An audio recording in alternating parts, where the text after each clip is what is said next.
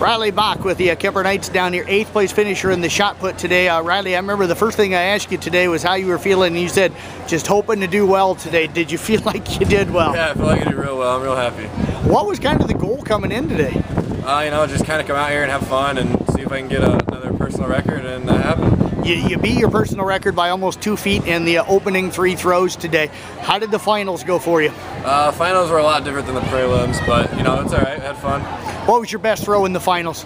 47.5, I think. 47.5. Talk about that throw that got you your personal best though in the prelims today. You know, I just kind of relaxed, but I was excited and had fun and just let it go.